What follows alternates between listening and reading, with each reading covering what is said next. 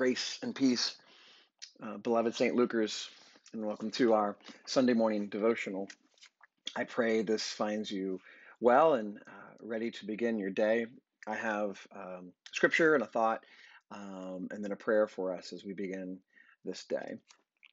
I have been thinking a lot about, this is going to sound really weird, but Jesus and who Jesus is. We're going to be stepping into some of that today in worship. And so, as we've been talking as pastors about this Sunday, today, this morning, what we're going to be preaching about and talking about, my dad's most favorite and formative text of his life and his faith has come to mind. And I want to share it with you. It's called the prologue of John. Prologue means like the beginning, the first words of John. And it's beautiful. John is a very different gospel than the other gospels, and how the evangelist is giving a perspective of Jesus that's very different than the other three.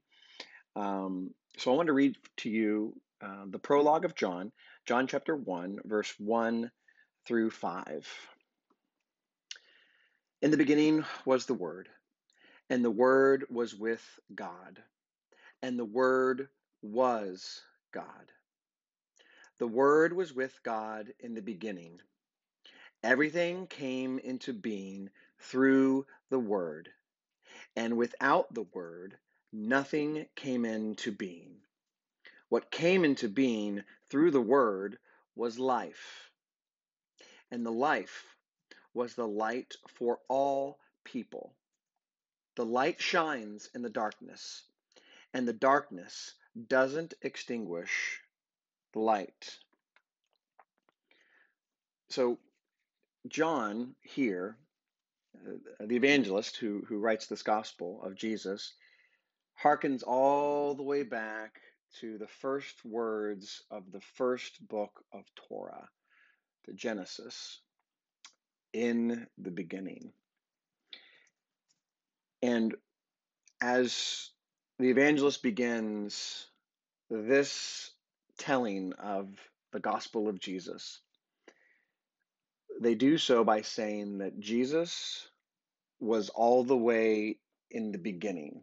There's no birth narrative in John, because from this evangelist's perspective, this author, the author of John's perspective, Jesus has always been. In the beginning, God has always been. And then they use two metaphors, ideas, words, logos, for who Jesus is. And the first one is that word logos, which means word. In the beginning was the word. And so I'll oftentimes will tell people, the Bible doesn't claim to be the Word of God. The Bible makes a claim about the Word of God, and it's right here. The Bible says that the Word of God is Jesus Christ, right? That's what the prologue of John is saying. First, that Jesus has always been, and second, then, that Jesus is the Word made flesh. And that's a powerful and important thing to think about.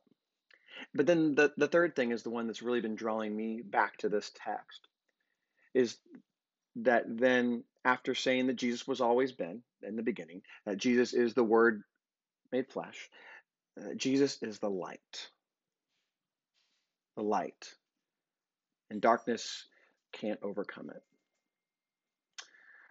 There's been a lot of darkness in all of our lives. So many of you are battling cancer right now. Your children are battling cancer, your loved ones. So many still are furloughed because of this pandemic. 180,000 Americans have died.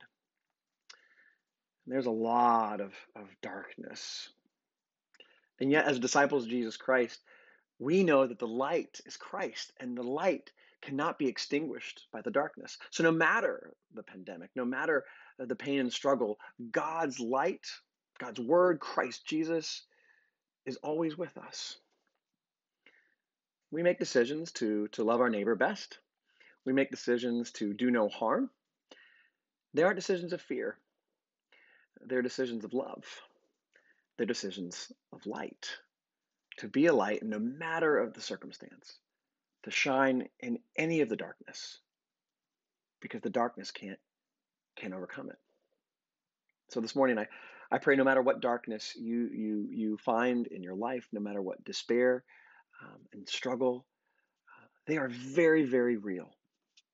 And so is the light of God, the light of Christ. And I pray that this morning, as you begin this day, the light of Christ might shine more fully in you. And then I wanted to share this prayer from you from Dietrich Bonhoeffer. He was put to death by the Nazis right towards the liberation of the prison that he was in. He was a great theologian and pastor. So hear this prayer. Oh God, early in the morning I cry to you. Help me to pray and to concentrate my thoughts on you. I cannot do this alone.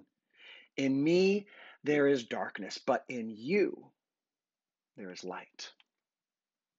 I am lonely, but you have not left me. I am feeble in heart, but in you there is help.